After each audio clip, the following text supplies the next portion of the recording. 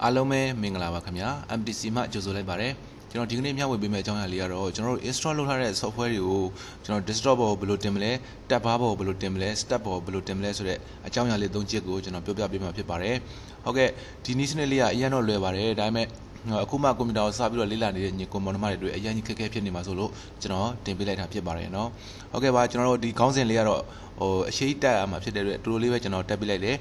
install လုပ်ထားတဲ့ software တွေ desktop ပေါ်တင်နည်းဆိုတဲ့ခေါင်းစဉ်လေးတူတူလေးပဲပေးလိုက်တယ်ဒါပေမဲ့ကျွန်တော်မျှဝေပေးမှာနည်းလေး၃နည်းပေါ့နော်နည်းလေး၃နည်းနဲ့ကျွန်တော်မျှဝေပေးမှာဖြစ်ပါတယ်ဟုတ်ကဲ့ကျွန်တော်တို့ဒီမှာကွန်ပျူတာတစ်လုံးမှာကျွန်တော်တို့ software လေးတွေပေါ့နော် install လုပ်ထားပြီးသားရှိတယ်ဆိုလို့ရှိရင်ကျွန်တော်တို့ဘယ်မှာသွားရှာလို့ရလဲဆိုတော့ကျွန်တော်တို့ Windows logo လေးပေါ့နော်ဒီမှာ Windows logo လေး Windows 7ပဲဖြစ်ဖြစ် Windows 8ပဲဖြစ်ဖြစ် Windows 10ပဲဖြစ်ဖြစ်ပေါ့နော်ကျွန်တော်ဒီမှာ logo လေးရှိတယ် stat logo လို့ခေါ်တာပေါ့သူ့ Windows logo လို့ခေါ်တယ်သူ့ကိုတစ်ချက်နေလိုက်ပါဒီပေါ်မှာပေါ်လာတဲ့ software တွေကကျွန်တော်တို့ဒီ install လုပ်ထားတဲ့ software တွေပါเนาะကျွန်တော်တို့ဒီ mouse ကနေပြီးတော့ scroll wheel လေးနဲ့လည်းကျွန်တော်တို့အပေါ်တင်အောက်ချဆွဲပြီးတော့ကြည့်လို့ရတယ်เนาะဒီ software လေးတွေကကျွန်တော်တို့ကွန်ပျူတာထဲမှာ install လုပ်ထားတဲ့ software လေးတွေပါသူ့ရဲ့ဘေးနားလေးမှာလည်းကျွန်တော်တို့ scroll bar လေးရှိတယ်เนาะဒီနားလေးမှာ scroll bar လေးရှိတယ်သူ့ကို click နဲ့ဖိပြီးတော့ mouse ကနေပြီးတော့ click နဲ့ဖိပြီးတော့အပေါ်တင်အောက်ချလုပ်လို့လည်းရပါတယ်เนาะဟုတ်ကဲ့ပါအဲ့ဆိုတော့ကျွန်တော်တို့ဒီထက်က software တွေကိုမျက်နှာပြင်ပေါ်ပေါ့เนาะဒီ desktop လို့ခေါ်တဲ့ဒီမျက်နှာပြင်ပေါ်ဘယ်လိုတင်မလဲဆိုတော့ကျွန်တော်တို့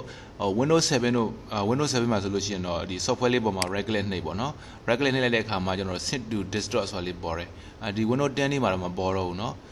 ဒီမှာလည်းမပေါ်ဘူးเนาะဒီမှာဆိုလို့ရှိရင်ကျွန်တော်တို့pin to task bar ဆိုတာလေးပေါ်တယ် pin to task bar ပေါ်မယ်ပြီးလို့ရှိရင်ကျွန်တော်တို့ pin to stat ဆိုတာလေးပေါ်မယ်ဒီလိုမျိုးလေးနှစ်မျိုးပဲပေါ်တယ်ပေါ့ကျွန်တော်တို့ sync to desktop ဆိုပြီးတော့မပေါ်တော့ဘူးမပေါ်တဲ့အတွက်ကြောင့်ကျွန်တော်တို့ကတစ်ခါလေကြာလို့ရှိရင်ဒီ install လုပ်ထားတဲ့ software တွေကိုဘယ်လိုမျက်နှာပြင်ပေါ်တင်ရမလဲဆိုတဲ့အပိုင်းလေးမှာနည်းနည်းလေးအခက်အခဲတွေ့နေတဲ့ညီကောင်မောင်နှမတွေရှိပါတယ်เนาะအရင်လွယ်ပါတယ်เนาะကျွန်တော်တို့နည်းလေးကတော့နှစ်နည်းရှိပါတယ်ဒီမျက်နှာပြင်ပေါ်တင်နေဆိုလို့ရှိရင်လေကျွန်တော်တို့ဒီ software လေးပေါ်မှာနှိပ်လိုက် right click ပေါ့เนาะ right click နှိပ်လိုက်ကျွန်တော်တို့ဒီ mouse ကနေ right click ကိုနှိပ်ပါပြီးလို့ရှိရင်ကျွန်တော် more ဆိုတာလေးကိုသွားပါเนาะဒီမှာ more ဆိုတာလေးရှိပါလိမ့်မယ်ဒါပဲ software မှာဖြစ်ဖြစ်เนาะကျွန်တော်ဒီ access လည်းရတယ်ကျန်တဲ့တခြား software တွေပဲ software ဖြစ်ဖြစ်ကျွန်တော်တို့မျက်နှာပြင်ပေါ်တင်နေတဲ့ software ပေါ်မှာ mouse လေးကိုကျွန်တော်တို့ right click နှိပ်လိုက်เนาะ right click နှိပ်လိုက်အဲ့လိုနှိပ်လိုက်တဲ့အခါမှာဒီလိုစာတန်းလေးတွေပေါ်လာလိမ့်မယ်ဒီထဲမှာကျွန်တော် more ဆိုတာလေးရှိပါတယ်ဒီ more ထဲမှာကျွန်တော်တို့ open file location ဆိုတာလေးကိုနှိပ်လိုက်ပါเนาะopen file location ဆိုပြီးတော့ဖွင့်လိုက်တဲ့အခါမှာကျွန်တော်တို့ install လုပ်ထားတဲ့ဒီမှာ software shortcut လေးရောက်သွားပါပြီเนาะဒီထဲရောက်သွားတာပေါ့ install လုပ်ထားတဲ့ file နဲ့ရောက်သွားပြီပေါ့ဆိုတော့ဒီထဲရောက်တဲ့အခါမှာကျွန်တော်တို့ဒီ software လေးအပေါ်မှာ right click နှိပ် right click နှိပ်ပြီးတော့မှကျွန်တော်တို့ sync to ဆိုတဲ့နေရာမှာကျွန်တော် sync to desktop ဆိုပြီးတော့ဒီမှာရွေးပေးလိုက်ပါအဲဆိုလို့ရှိရင်ဒီ software လေးကAdobe Photoshop CS3 ဆိုတဲ့ဒီ software လေးကကျွန်တော်တို့မျက်နှာပြင်ပေါ်ရောက်သွားပါပြီเนาะ minimize နဲ့ချုံလိုက်မယ်ဒီမှာကျွန်တော်တို့ Adobe Photoshop ဆိုတဲ့ software လေးရောက်လာပါပြီเนาะဒါကတော့ဒီနည်းလေးကတော့ကျွန်တော်တို့ပို့လို့ရတဲ့နည်းလေးပေါ့နောက်တစ်နည်းလေးကျွန်တော်တို့အရင်လွယ်ပါတယ်เนาะအရင်လွယ်တယ်ဆိုတော့နောက်တစ်နည်းကတော့ကျွန်တော်ဘာမှမခက်ဘူးဒီကောင်လေးကိုအရင်ဖြစ်လိုက်မယ်เนาะသူ့ကို click တစ်ချက်နှိပ်ပြီးတော့ delete နဲ့ဖြစ်လိုက်မယ် delete เนาะ delete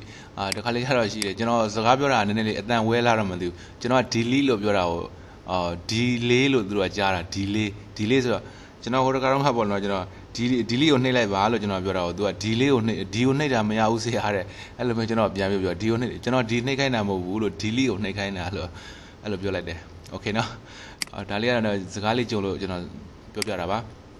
okay နော် delete ပါနော် delay မဟုတ်ပါဘူး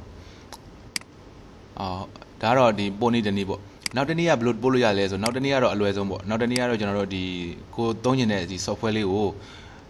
software လေးရဲ့ပေါ်မှာကျွန်တော်တို့ click နဲ့ဖိလိုက်ဒီ mouse မှာကျွန်တော်တို့ဘယ် click ညာ click ရှိရလေဆိုတော့ကျွန်တော်တို့ဘယ် click နဲ့ဖိထားဒီ software ပေါ်မှာဘယ် click ကိုဖိပြီးတော့ကျွန်တော်ဆွဲလာခဲ့ဒီမျက်နှာပြင်ပေါ်ရောက်တဲ့အခါကျမှ list ကဒီ list ကနေဖိထားတဲ့ဒီ mouse ကိုလွှတ်လိုက်ပေါ့နော်ဒါကတော့အလွယ်ဆုံးလေးဒါတော့ကျွန်တော် software လေးတွေဆွဲပြီးတော့မျက်နှာပြင်ပေါ်ကိုတင်လိုက်တာပေါ့နော် okay နောက်တစ်ခုကဘာလဲဆိုတော့ကျွန်တော်တို့ဒါကတော့မျက်နှာပြင်ပေါ်တင်တဲ့နည်းလေးပေါ့နော်နှစ်နည်းကိုကျွန်တော်ပြောပြတာဖြစ်ပါတယ်နောက်ထပ်တစ်ခုကဘာလဲဆိုတော့ကျွန်တော်ဒီအောက်က tab bar ပေါ်မှာတင်တာပေါ့နော်tab bar ပေါ်မှာအလွယ်တကူတင်မယ်ဆိုလို့ရှိရင်ဘယ်လိုတင်မလဲဆိုတော့ကျွန်တော်ဒီမှာ software လေးတွေဒါ install လုပ်ထားတဲ့ software လေးတွေဒီထက်ကဒီတခြား software လေးရတယ်နော်ဘယ် software ဖြစ်ဖြစ်ပါဆိုကြပါတော့ဒီမှာ Cyberlink Power Driver 18ဆိုတဲ့ software လေးကိုကျွန်တော်ဒီအောက်က tab bar လေးပေါ်မှာတင်ထားမယ်နော်ကျွန်တော်တို့ကတခြား live မရှာချင်တော့ဘူးပေါ့အချိန်ကြီးကုန်ခံပြီးတော့ဆိုတော့သူ့ရဲ့ပေါ်မှာ right click နဲ့ဒီမှာ more ဆိုတာလေးရှိတယ်နော်more ကိုသွားလိုက်ပါပြီးရင်ကျွန်တော်တို့ pin to task bar ဆိုတာလေးကိုတစ်ချက်နှိပ်လိုက်ပါအဲဆိုရင်ကျွန်တော်တို့ဒီမှာ Cyberlink Power Driver 18ဆိုတဲ့ဒီ video editing software လေးကကျွန်တော်တို့ဒီ tab bar ပေါ်ရောက်လာပြီဖြစ်ပါတယ်เนาะတခြားဒီ software တွေလည်းကျွန်တော်ဒီလိုပဲတင်ပေးထားတာပါเนาะတခြားဒီ software လေးတွေလည်းဒီပုံစံလေးပဲကျွန်တော်တင်ပေးထားတာပါဒီ software လေးတွေကကျွန်တော်အသုံးပြုတာများတဲ့ software လေးတွေကိုကျွန်တော်တင်ပေးထားတာဖြစ်ပါတယ်ဟုတ်ကဲ့ပါတခြား software တွေကိုလည်းကျွန်တော်ဒီတိုင်းပဲတင်တာပါเนาะအဲဆိုရင်ကျွန်တော်တို့မျက်နှာပြင်ပေါ်တင်တဲ့နည်းလည်းရမယ်ဒီ tab bar ပေါ်မှာတင်တဲ့နည်းလည်းရမယ်နောက်တစ်နည်းကကြတော့ကျွန်တော်တို့ဒီ stat လို့ခေါ်တဲ့ဒီ stat ထဲမှာတင်တဲ့နည်းကျွန်တော်ဒီ equal လေးကိုကျွန်တော်တို့ stat လို့ခေါ်တယ်เนาะဒီမှာ stat logo ပေါ့ဒီကောင်လေးကို stat logo လို့ခေါ်တယ်သူ့ကိုတစ်ချက်နဲ့လိုက်ဒီမှာပေါ်လာတဲ့ဒီ equal လေးကိုကျွန်တော် stat လို့ခေါ်ပါတယ်เนาะဟုတ်ကဲ့ဒီထဲမှာဆိုလို့ကျွန်တော်တို့ဒီ software လေးတွေကိုဒီမှာ stat logo လေးကိုနှိပ်လိုက်တဲ့အခါမှာတခါတည်းပေါ်လာစေခြင်းနဲ့ဆိုရင်ဒီ equal လေးနေရာမှာကျွန်တော် software လေးထည့်ထားလို့ရတယ်ဘယ်လိုထည့်မလဲဆိုတော့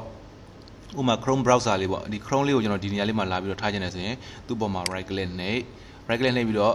pin to stat ဆိုတာလေးကိုတစ်ချက်နှိပ်လိုက်เนาะအဲဆိုရင်ဒီမှာရောက်လာပါလိမ့်မယ်နောက်တစ်ခါကျွန်တော်တို့ဒီမှာ Photoshop ပေါ့နော် Photoshop software လေးကို right click နှိပ်